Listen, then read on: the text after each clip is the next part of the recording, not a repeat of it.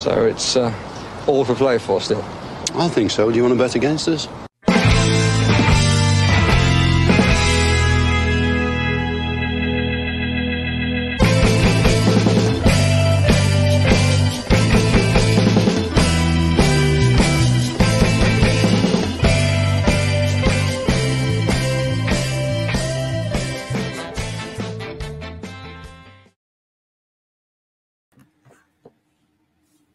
Good evening and welcome to For the Love of Paul McGrath podcast.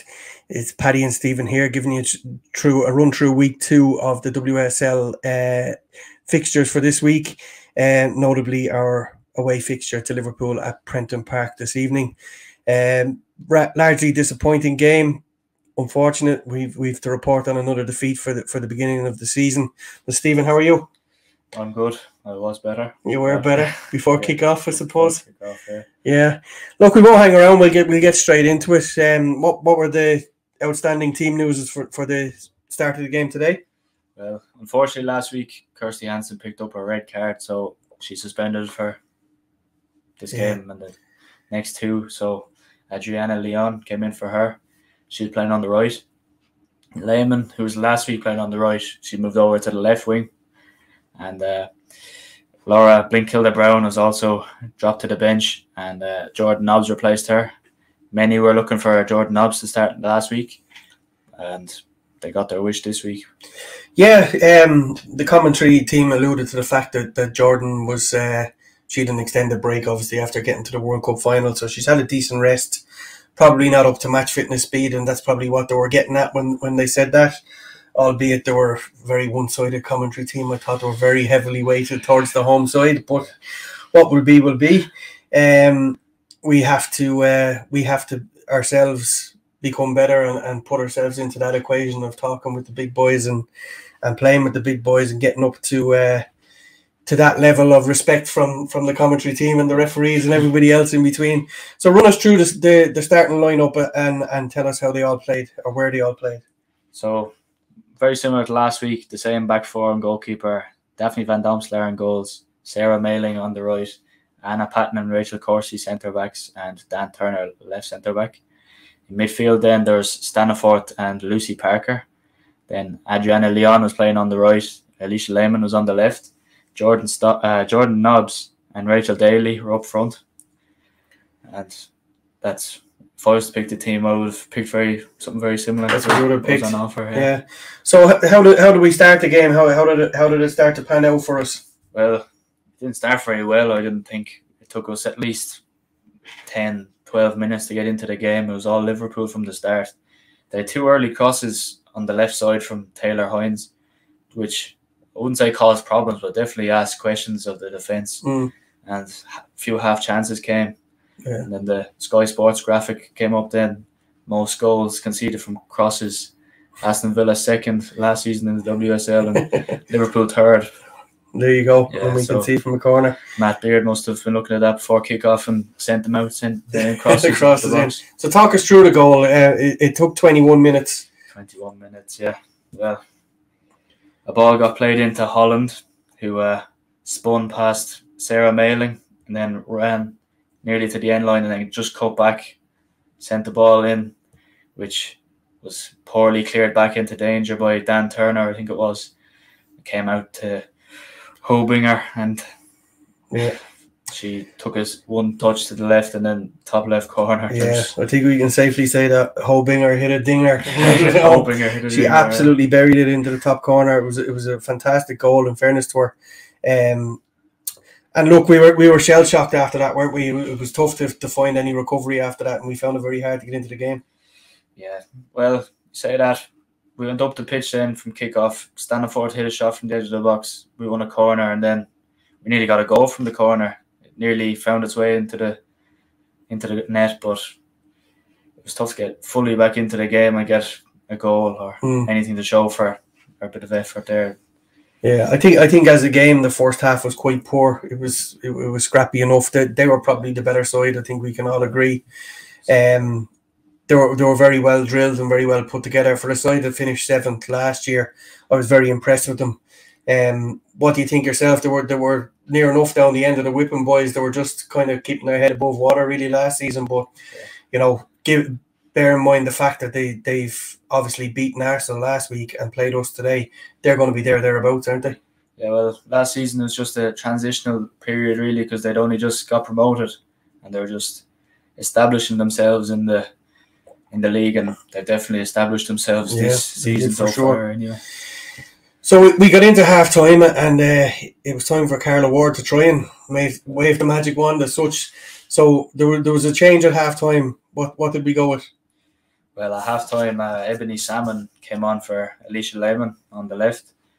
I thought Lehman was playing reasonably well, but Ebony Salmon nearly straight away, she nearly got a goal. Yeah, near enough her first touch. Intercepted the pass from the keeper and she just didn't lift her head when she was playing with the ball. Got a bit excited, I'd say. And there was a few occasions where she got herself into a decent position where she just couldn't either get the ball out from under her feet or didn't get the shot away in time. Yeah. But she looks like somebody, you know, with a good footballing brain that we are going to look for her to bail us out in weeks to come, aren't we? Yeah, well, in football, sometimes the hardest thing is to get those chances and get in positions to have those chances.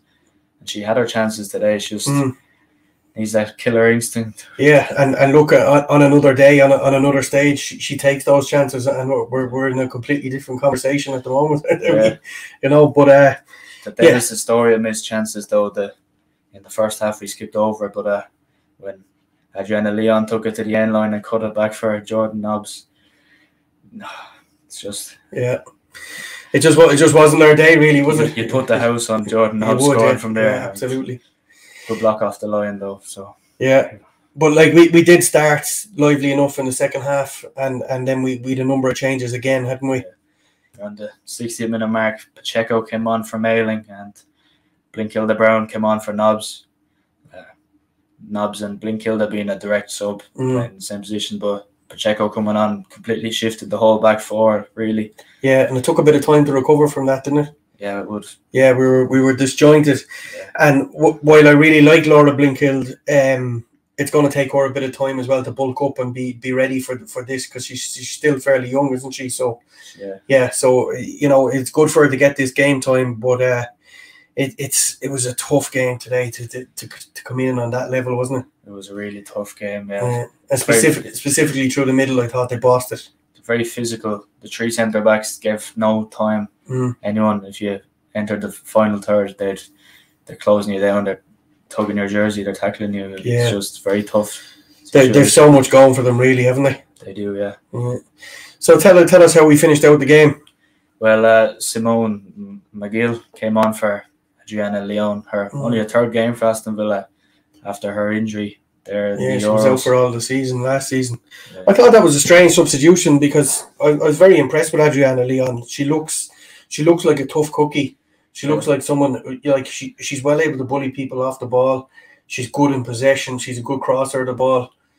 Like I know we've lost our first two games, but there's a lot to be positive about here, isn't there? There is, yeah. I mean, Simone McGill, she was standing up ready to come on the 60th minute when Rachel Daly was down and injured. So I'm not sure if she was supposed to come on for Daly or if...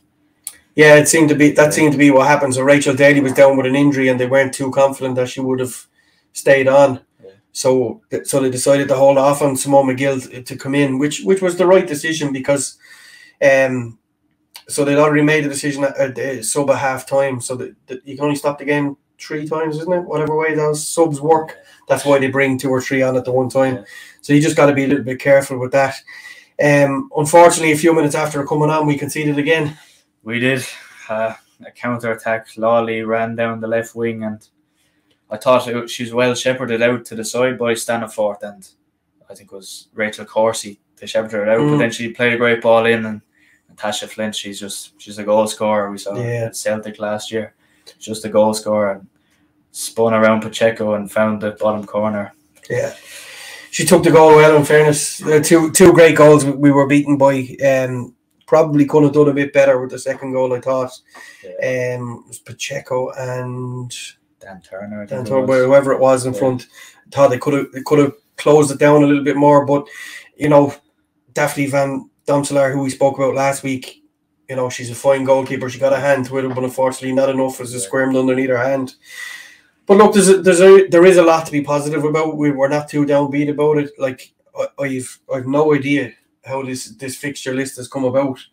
But if you look at if you look at what we're up against for the first few weeks of the season, it's actually nuts, isn't it? Man United, first game of the season, and then Liverpool away, and then Arsenal away. It's just it's just not your day when that comes out with a draw. Followed by Spurs and Chelsea. Spurs and Chelsea, yeah. So look, we could find ourselves in a position where we're playing catch up in the coming weeks, but we've got to be patient and like hopefully, you know, if last week is anything to go by with 12,000 people turning up at Villa Park, that the patience will remain and people will turn up at Walsall to watch them play. As I said, there's a lot to be positive about. I know we were beaten twice. You know, it's a decent team. It's a decent squad. Yeah. It's just we're hamstrung now with having that suspension like we could have really done with her today, couldn't we? Our physicality, our pace, everything. Yeah. It's just so dangerous, especially on that counter attack and on the press. You can really cause problems for opposition. And to have her out for 3 games at the start of the season, it's just it's not ideal. It's not ideal. Like I mean, she leads the line well along with Rachel Daly. The two of them in attack give you so much attacking options up there. Yeah. So while there's a lot to be positive about, we're a bit downbeat over the fact that and look, it could be a lot worse. This could be a star striker or a star player out injured. We're also missing Kenza Daly to come back into that. I've no idea when she's due back in, but she'll be a big influence on that team when she comes back into it as well. So it's a question of being patient and getting behind them as much as we can. Yeah. Moving on to next weekend, so we've got to go away to Arsenal. You know, Arsenal are, you know, historically one of the best teams in the world. Yeah. They haven't had the best of starts either. No. So, what do you think our chances are given that we're a week out from it? What do you reckon? Nothing is impossible, as they say, and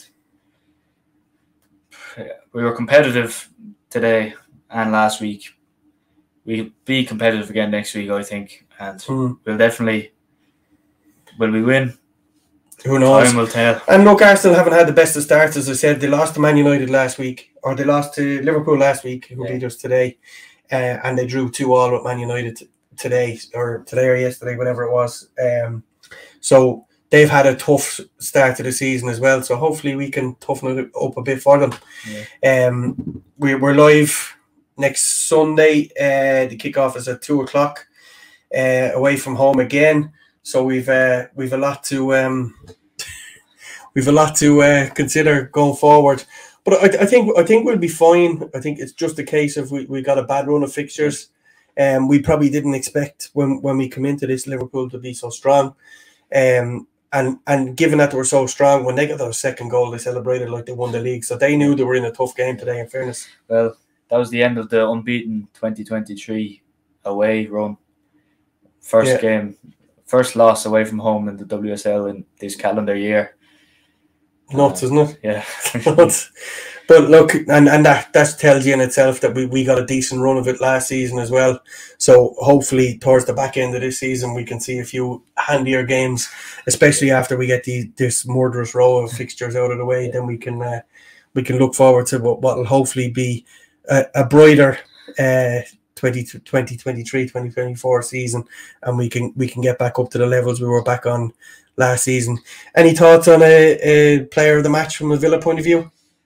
Player of the match, I'd say I'd have to give it to Lucy Parker, the new signing. I thought she was very good in midfield today. She carried the ball well and she played a good few balls from deep and into the final third, and I thought she was the best, really. Yeah. I enjoyed watching Adriana Leon, who I alluded to earlier. Very hard to pick out a player of the match, really. Yeah. Look, it'll come together. It's going to take a bit of time, but for now, we'll park those two fixtures and hopefully we can go and get something at Arsenal next week. But thanks very much for tuning in. We really appreciate you coming to watch the podcast this week. If you have any ideas of what you'd like included in the podcast, by all means do get in touch with us through all our social channels. We'll be back during the week with our live podcast, which was recorded live in Dublin a few weeks ago. So stay tuned for that. It's well worth a watch. There's 3 episodes of it. We hope you enjoyed it as much as we did recording it. And all that's left to say is up the Villa. Up the Villa.